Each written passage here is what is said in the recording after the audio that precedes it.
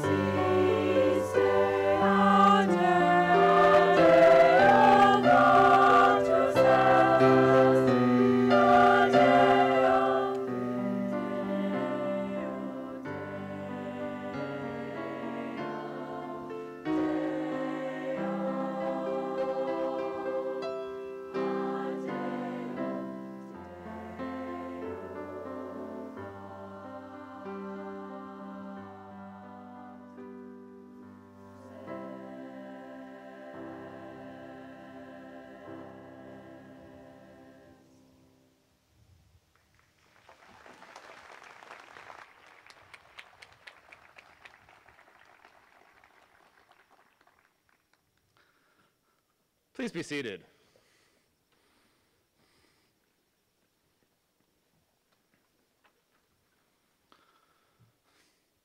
I am so glad to be here again.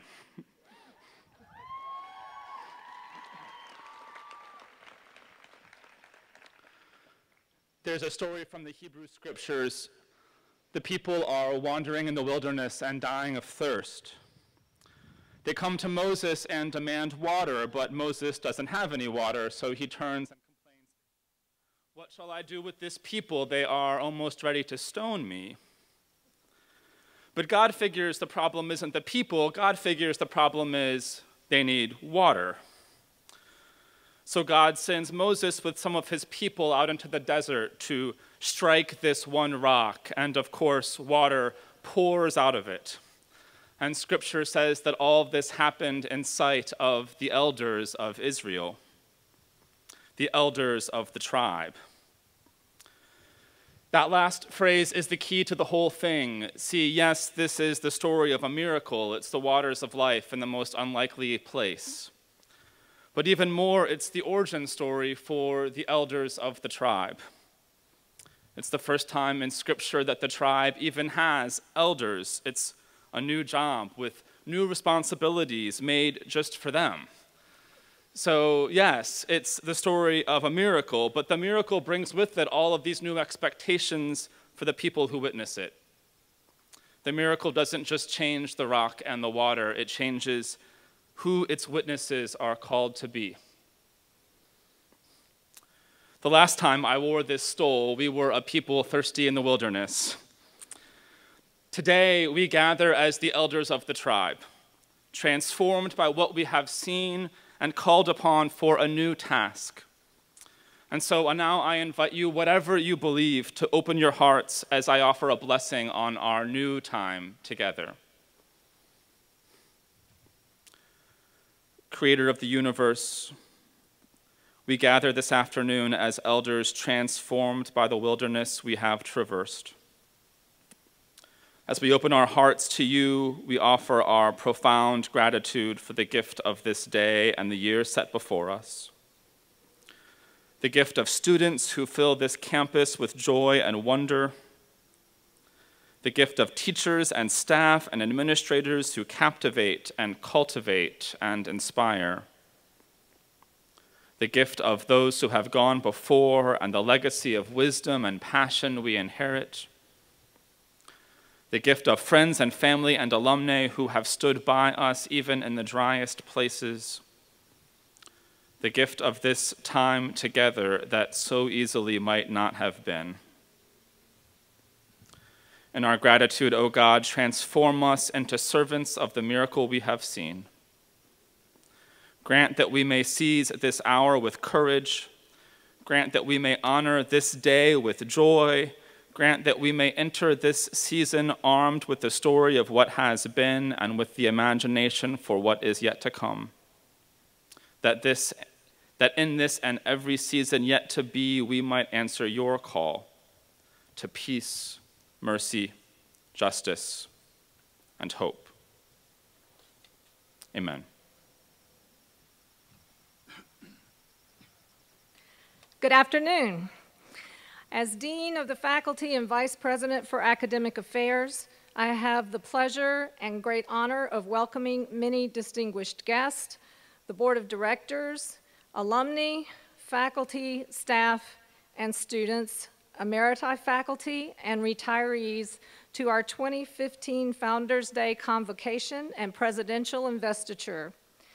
This is a historic day for the college, and we thank you for celebrating with the Sweetbriar community.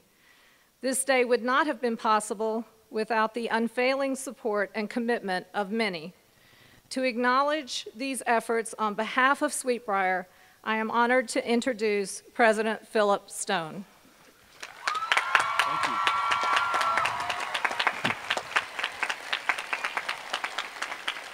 Thank you very much. I hope you'll let me make a few special introductions. All of you really deserve special attention, but I can't do that, so I do want to introduce a few people if you'll permit it. First, I'd like to introduce my family. Would you stand? Cheryl, my wife, my sons Phil Jr., Robert, and John, and my daughter Elizabeth. Thank you. As you can imagine, so many people have done great things for the college and in this rescue effort. And so if we overlook someone in the listing we made in the program or in remarks today, I apologize in advance because we did our best, but we know many of you did things that may not be reflected in that list. I'd also like for you to know the board of directors here at the college. On July 2nd, at the end of business, at 5 o'clock, they met by telephone and rescinded the order to close and elected me president. And since then, have worked almost every week in meetings of some sort to help provide support and governance for this college. Would the board please stand and let us acknowledge you?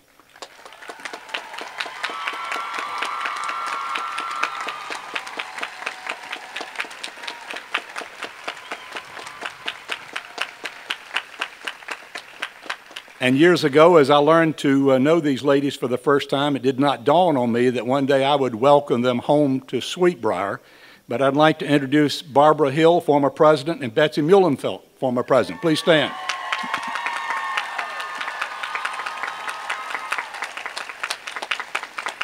Barbara and Betsy, welcome home. Good to have you here. We did not do a formal inauguration, as you can see, with delegates and so forth, but we did want to include in this Founders Day ceremony a few special friends from colleges who have been so close to us, in my case, some very personal friends from my former college. And I'd like to recognize them. President and Mrs. Ken Guerin from Lynchburg, I think, are here, unless they couldn't at the last minute. Yeah, here they are. Thanks. President Brad Bateman from Randolph College. President and Mrs. Chris Howard from Hampton, Sydney. Chris, great to have you back again. And then some special friends who came to join me today from Bridgewater College. The president got called away at the last minute for a family illness, but I'd like to introduce board chairman and classmate of mine, Nathan Miller, Vice President Roy Ferguson, and Nick Percerno, not only Chief of Police of Bridgewater, but a consultant to this college. Thank you, Nick. I also want to acknowledge Elliot Schuchart, who's one of the attorneys who was involved in the case. Elliot, very good to have you. Thank you. Elliot, this is a crowd where the presiding officer is a lawyer, so you get attention from this group when you get that. All right. We're very pleased to have several others here who will be introduced in just a moment, or acknowledged in just a moment. Many people participated, obviously, in this rescue effort, and all of you certainly participated. But one group just really deserves a lot of attention because of what they did, and that is Saving Sweet Briar Incorporated. Way to go.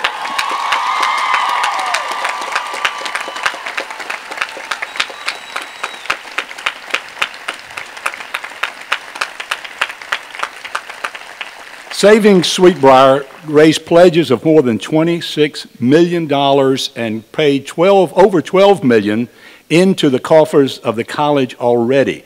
For a college that could not raise money, it's not bad. Congratulations to all of them. I'd like to call forward here to assist me with this recognition Sarah Clement, who is the chair of Saving Sweet Briar. She's a judge in her real life, and she has several resolutions to pass out as I call the names of the recipients. We'll not be asking for speeches or anything, but you know that this resolution comes from the heart of the board of Saving Sweet Briar and from this college. Before I do that, I'd like to also give an opportunity for the board of Saving Sweet Briar to stand. We want to acknowledge you. What a job you did. Saving Sweet Briar board, would you stand? There we are, all the way in the back.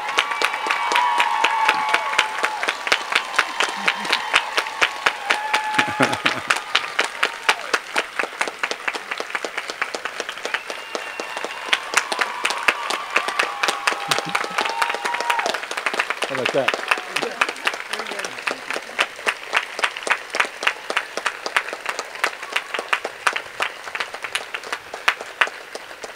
Thank you very much. That was well-deserved recognition. So at this point, I'll call your name, and would you come forward, and Sarah will present a resolution for you to take with you as a memento of the occasion and a token of the appreciation of the college for your good work. Ellen Bowyer, County Attorney, Amherst County. Where's Ellen? Where's Ellen? Yeah, here she is. Okay.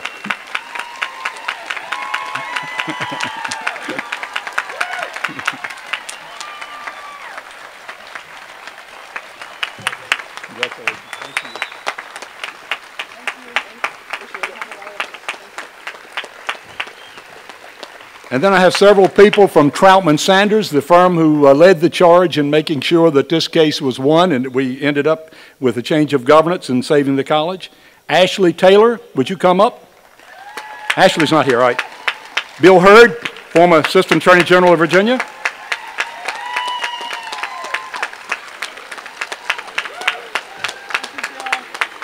Stephen Peepgrass.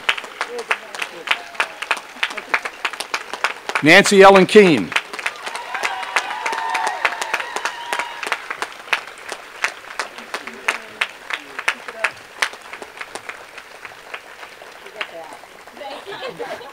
Nancy Ellen is not only a member of the Troutman Sanders firm, but I thought enough of the work she was doing, I said, come help me. She's now Vice President for Administration at Sweet Briar College. Thank you all.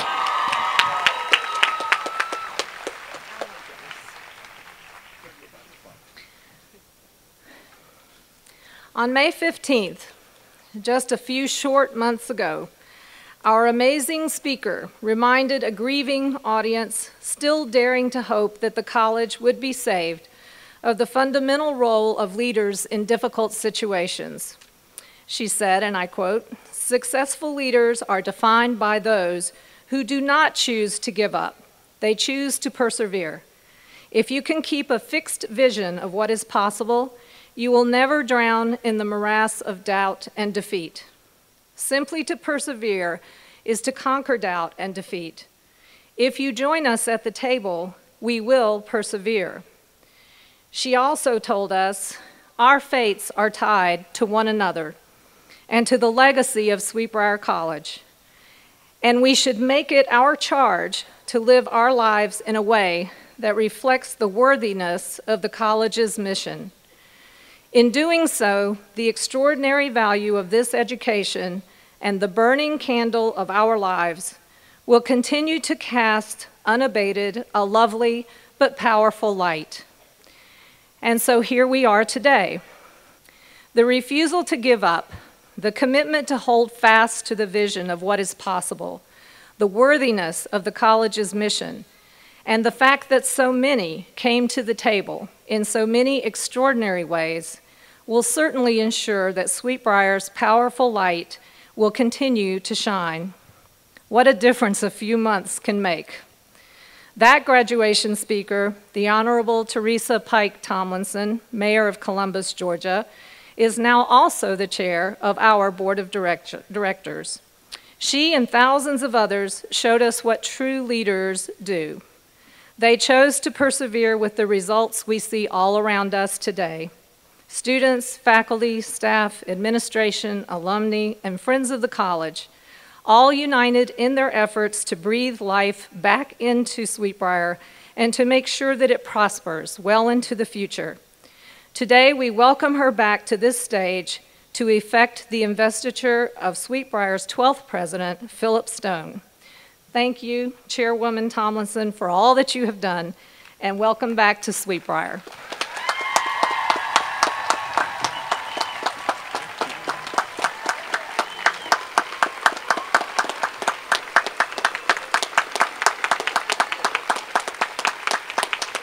Thank you.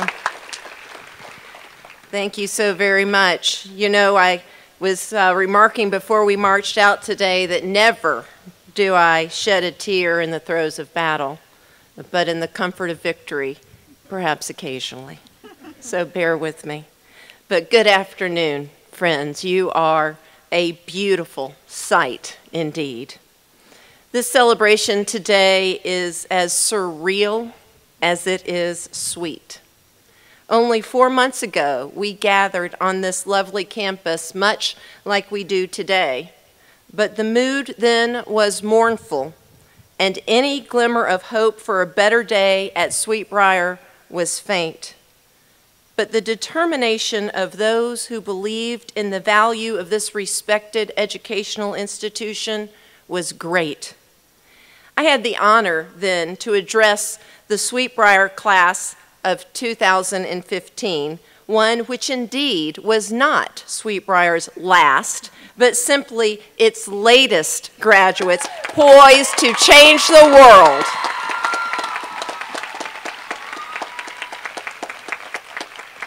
Among the observations made and the call to arms sounded that day in the 2015 commencement speech was a comparison of Sweetbriar's challenge to that of another school long ago, a school which likewise stared its apparent demise in the eye.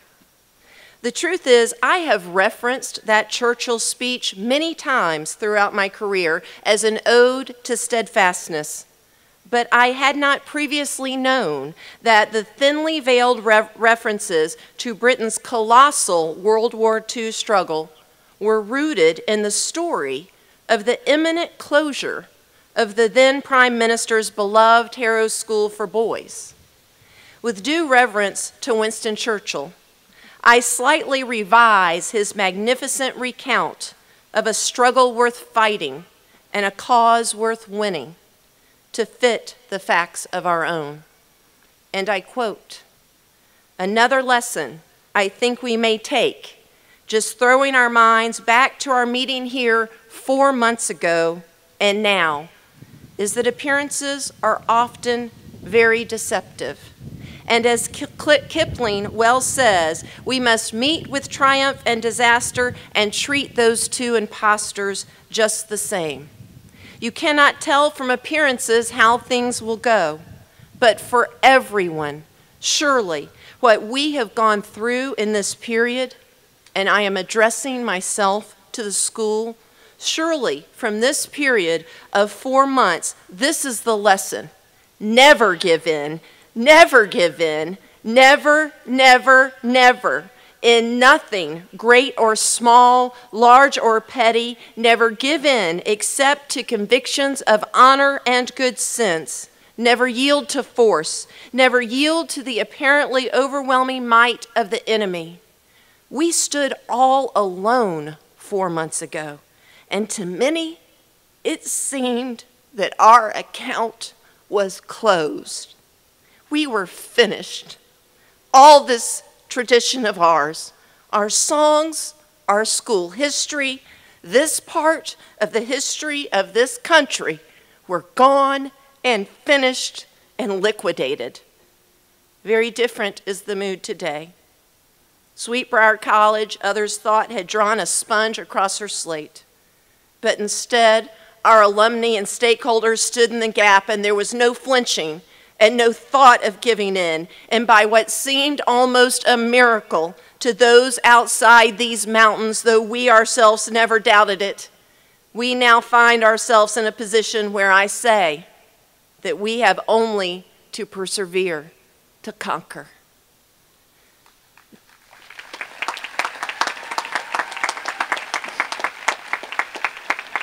We are here today by force of will and faith to celebrate the resurgence in and intrinsic value of liberal arts education and women's colleges. During our recent journey, many pondered how and why it was Sweet Briar College of all colleges that faced this potential death sentence. Perhaps it was predestined that Sweet Briar would be the bellwether of this higher education litmus test. And is an education in science and technology alone enough? Must higher education be monolithic to be effective or successful? The answer this summer was a resounding no, yet the test and the challenge will continue, and we are ready for it. We have marshaled the most extraordinary board of directors, solution makers, pragmatists, succeeders. They are capable and determined and devoted to this cause.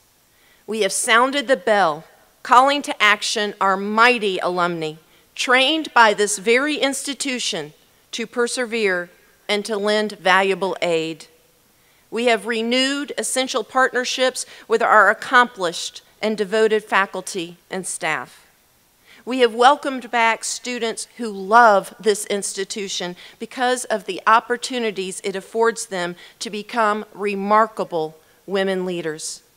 We have found allies and friends along the way who too are committed to the cause of women's education. And most importantly, we have found an esteemed leader to take the helm and guide our course, a man who did not have to heed the call to serve, but did, and in doing so has helped change the course of our history to one set for greatness. Phillip Stone is a graduate of Bridgewater College in Virginia, the University of Chicago School of Economics, and the University of Virginia School of Law. He is a renowned leader who has established a successful career as a lawyer and was elected to serve as the president of the Virginia State Bar. He is well known in the circles of higher education, having served as president of Bridgewater College, chairman of the NCAA Division III President's Council, and chairman of the Southern Association of Colleges and Schools, the accrediting agency for 11 southern states. He is joined in life by his wife, Cheryl, their 4 children and 4 grandchildren. He has an unshakable commitment to higher education and to exceptionalism. He is precisely the person we need for this moment in time, and we are immensely grateful he has come our way.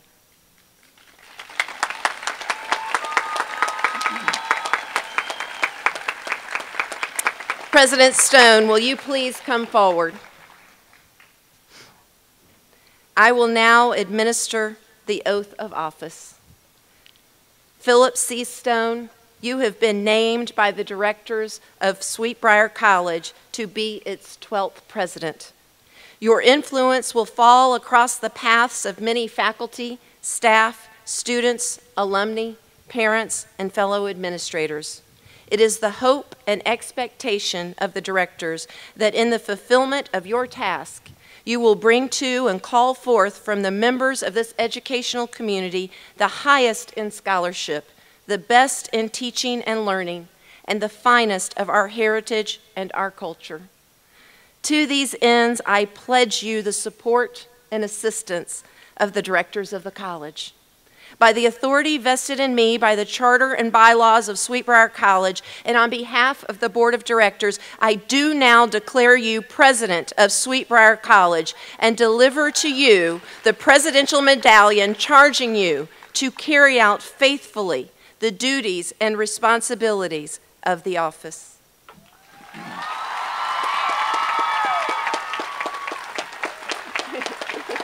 We're going to get it.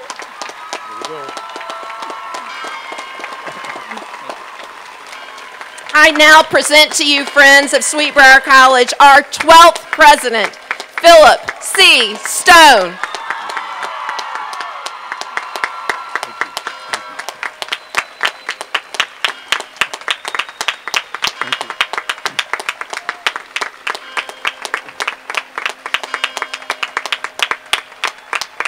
Thank you. Thank you very much. Thank you. We are very conscious here at Sweetbriar College that we are making history.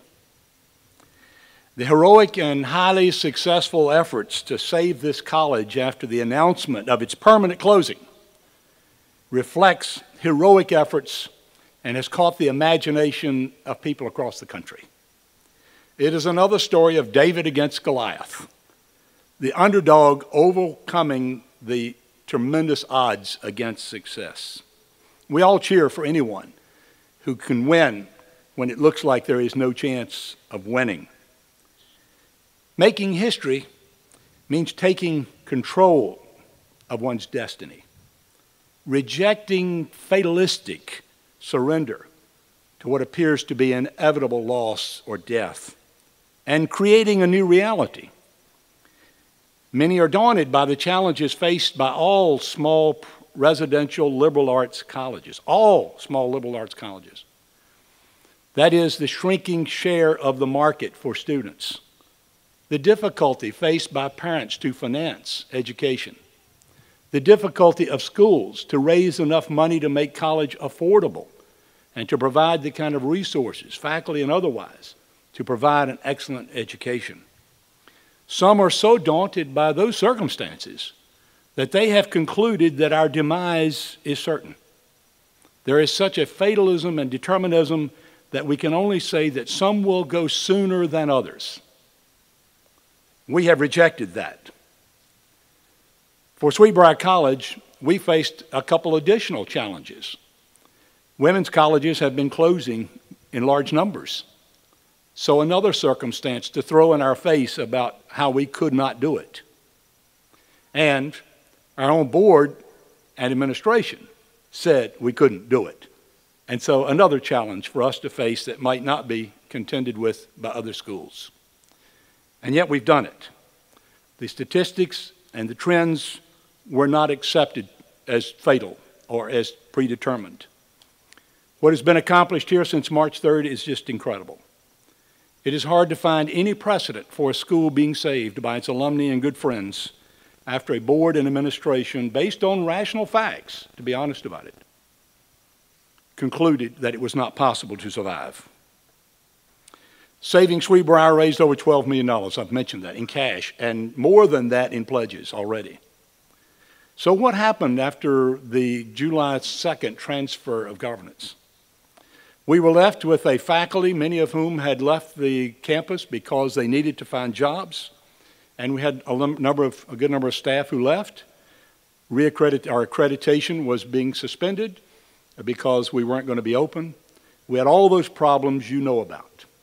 We were basically on the edge of closing even when we knew we were going to be here, because so many steps had been taken toward the closing. So with that faculty and staff decimated by the planned closing, no student body, and in the face of all the steps taken to close, We still opened on time and without a glitch. We have a strong student body. We have a class that will graduate on time in 2016. We have an experienced, outstanding faculty remaining on our campus and ready to teach, and a staff necessary to do the work of having this college operate smoothly. We demonstrated as a live example that at Sweetbriar College, the impossible, you know the rest, is just another problem to solve. By any definition, we've made history.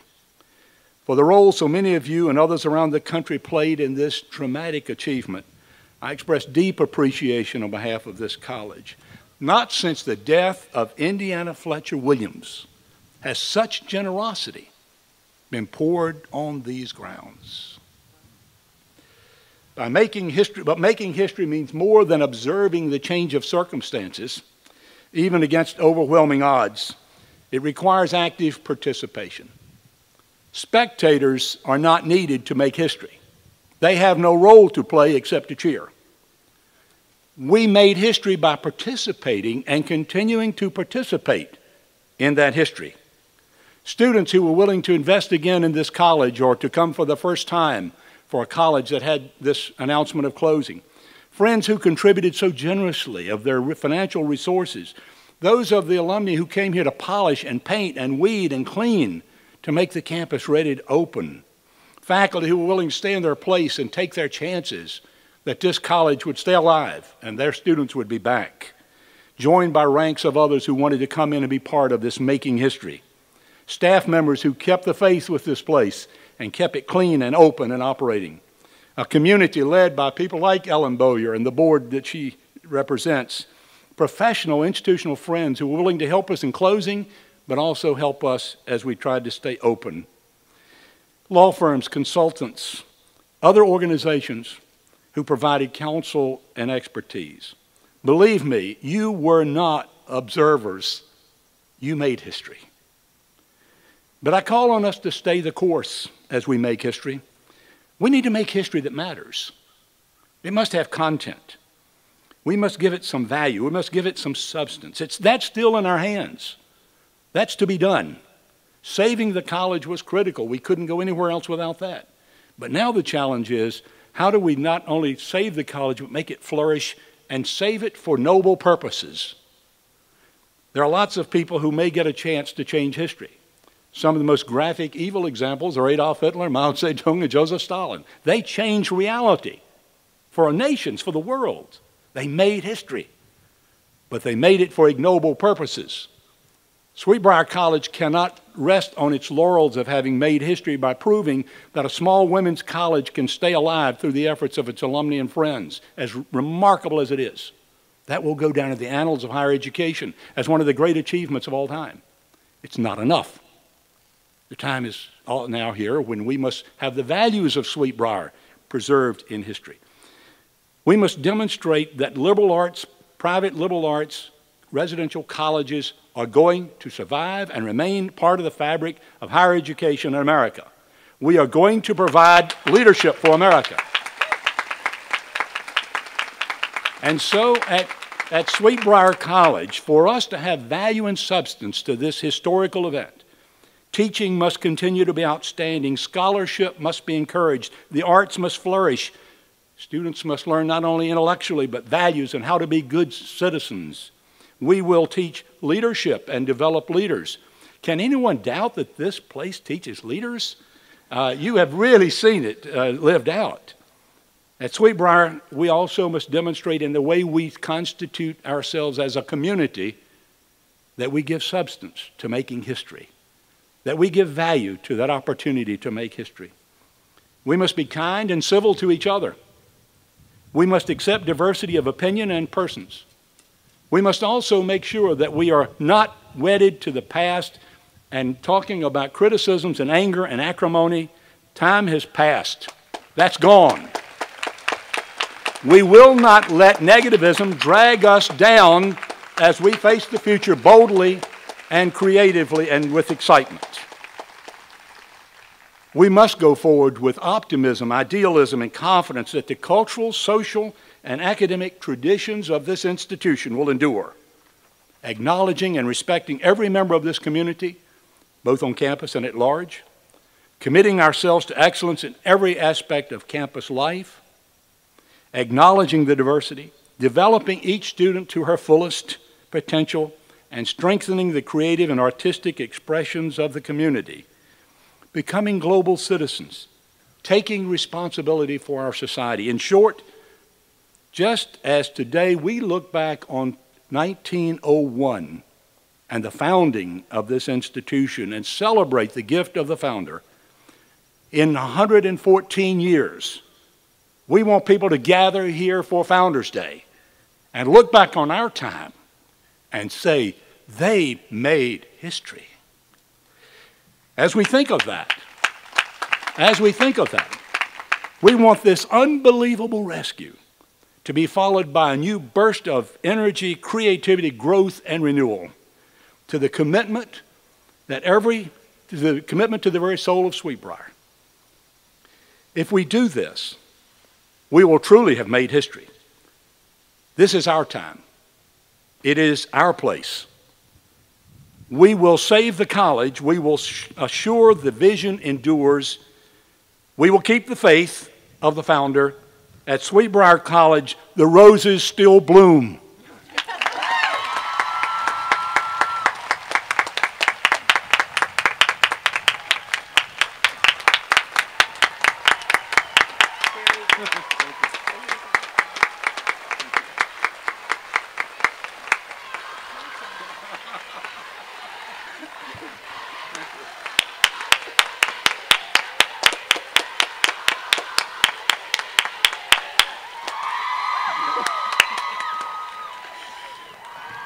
President Stone, we have another special presentation to make to you today. During the darkest days of the 2015 battle, we had many people come together in partnership to aid the college financially, as you referenced.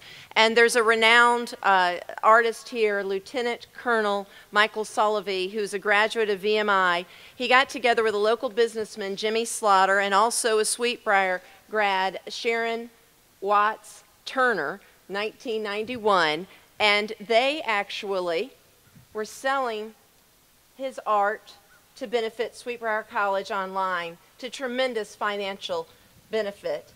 And he wanted the original to be presented to you on this momentous occasion, and it is called Giving Us Wings Since 1901.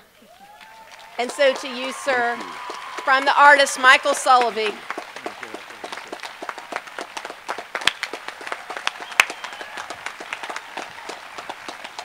Yes, and he could not be here today. He's overseas, but he has written a lovely letter which will be presented to you of his heartfelt commendation on this special occasion. And Mrs. Stone, for you, the alumni has purchased a locket for you to signify our gratitude for your commitment to this great cause. Thank you, ma'am, so very much.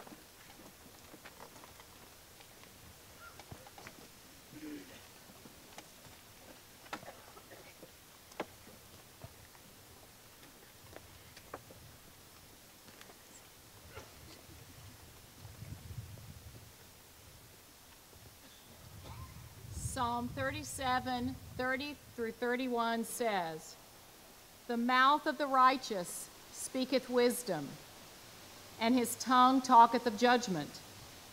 The law of God is in his heart. None of his steps shall falter.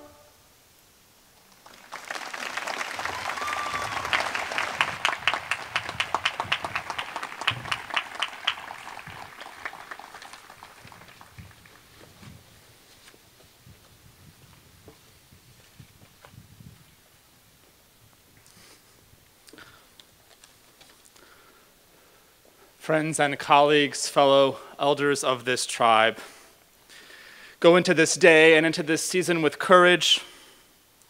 May you this day and every day to come honor this place, this people, and this story with your imagination. May you this day and every day to come serve this community and the community of all creation with conviction. And may you exalt at the joy and love that pulse at the very heart of the world this day and every day yet to come. Amen.